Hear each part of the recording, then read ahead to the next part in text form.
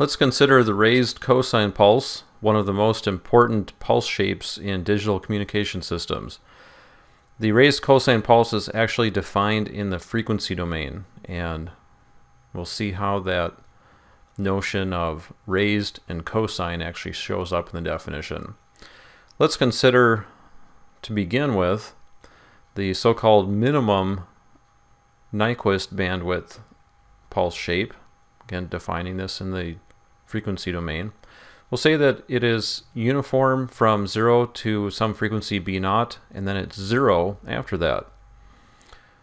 The signal is symmetric in negative frequency space as well. And also, to make certain bookkeeping requirements work out, we'll give this the value amplitude divided by 2 beta naught, and that's in watts per hertz. Now, the minimum Nyquist bandwidth is also the same thing as 1/2 of the signal bit rate, and bit rate, which is r sub b, would be the same thing as the reciprocal of the bit interval. Now, in the time domain, this rectangle shape in the frequency domain looks like a Sinc function in the time domain.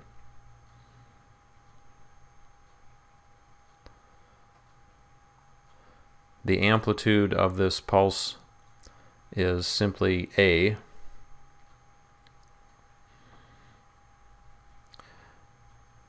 Other primary or distinguishing characteristics of this Sinc is that it has nulls or zero crossings at multiples of our bit interval t sub b.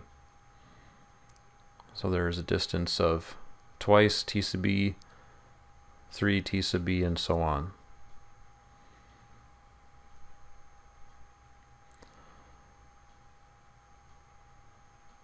Now, this time domain signal has infinite extent. These kind of sinusoidal-like wiggles just keep going on indefinitely. Of course, they converge toward 0, but the convergence is rather slow. Now, let's see if we can actually do something about that infinite extent. If we round the corners, so to speak, in the frequency domain, that has the effect of starting to taper off the long tails of the Sinc function.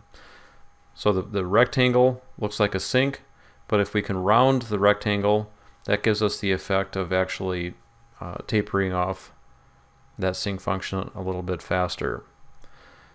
So the basic shape selected for this rounding off in the frequency domain is the cosine function. If we add a function or add a constant to that, we say we raise it up so it's not centered about 0 any longer. Now, this also means that the bandwidth of our pulse is increased a bit, and this difference then between the minimum Nyquist bandwidth and the transmission bandwidth is referred to as the excess bandwidth. So the actual transmission bandwidth would be the minimum required, the b0, plus this so-called excess bandwidth, which is given by the scale factor alpha times b0, where alpha, the so-called excess bandwidth factor, is a constant between 0 and 1.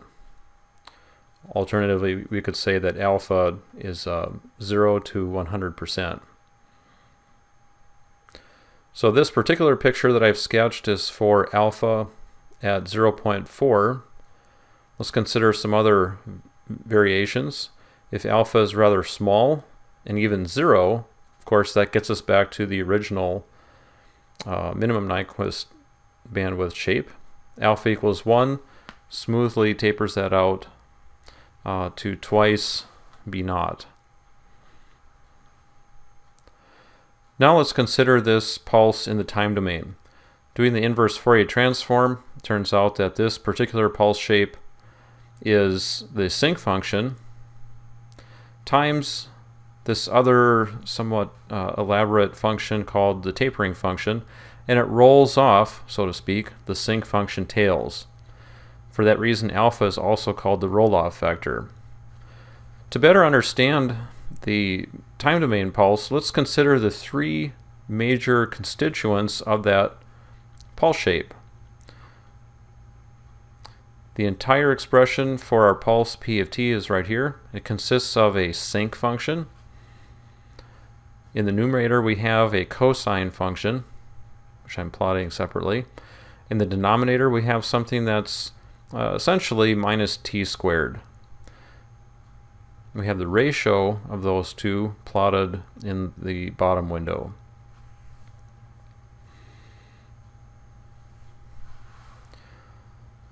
So the leftmost graph shows P of t, and let me just get some values to actually see something. N controls the total number of bits over which to display this pulse shape P of t, and its null points or zero crossings correspond to that bit interval. Now at the moment I have alpha set to 0, so what I'm looking at here is just a pure sinc function. Again, we see that this tail persists for a fairly long number of bit intervals. As I adjust my sampling frequency, I can either get a more coarse plot or a finer plot. Also pay attention to the reciprocal of our bit interval multiplied by 2 gives us the bandwidth, or minimum Nyquist bandwidth, P naught.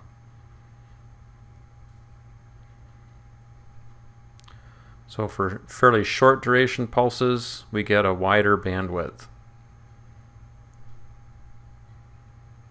Let me just round this down to 0.01.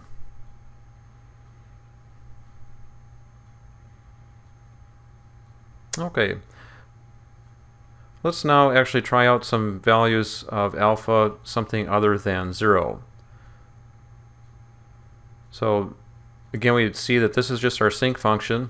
That would be our numerator term, the cosine. And since alpha is 0, we just have cosine of 0, which is 1.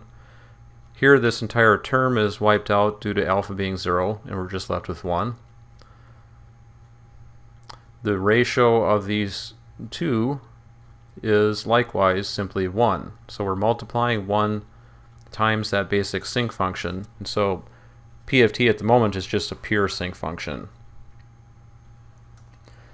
Now notice the effect over here. We see that the cosine now is starting to taper things off. And this overall tapering function now has started to flatten out the tails just a little bit. Again, back to pure sinc. Here we have some more tapering being added. So as you continue to increase alpha, we see that the tapering becomes more and more evident. And so what we have is now kind of a nice smooth pulse in the center of our plot. It's what I was doing here is just setting this up so that the auto scaling is turned off, and we can kind of see how those taper functions change as a function of alpha. It might be easier to just look at the smoothed version of our pulse now as well. But as I was saying earlier, what we have is this nice smoothed pulse, but instead of having the persistent tails of the sinc, we've smoothed those out. Now let's take a look at the zero crossings in a little bit more detail. Now my display here is always running, so I have to turn off auto scaling in order for that new scaling factor to persist. Let's try zooming in just a little bit more. We can see some kind of interesting behavior going on with the zero crossings.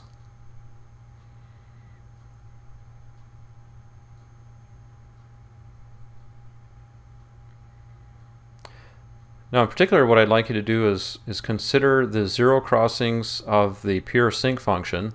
Again, these correspond to a spacing of t sub b, our bit interval.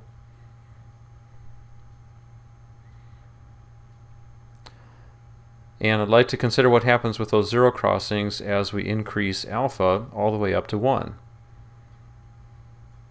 If you look carefully, you'll see that the total number of zero crossings actually doubles at the time that we have alpha equal to 1.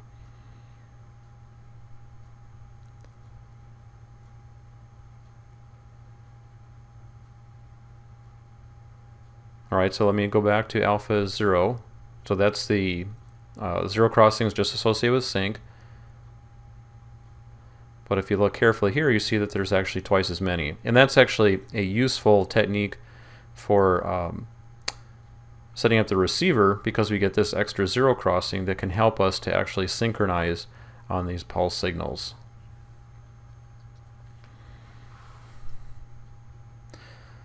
Now also, we don't need quite as many bit intervals for our function, since it is tapered off at the sides. But we also see that a consequence of having alpha larger than 0 and having all these benefits is that the transmission bandwidth is increased. Alright, so here it's fairly low, but the penalty for that is that we've got these longer tails.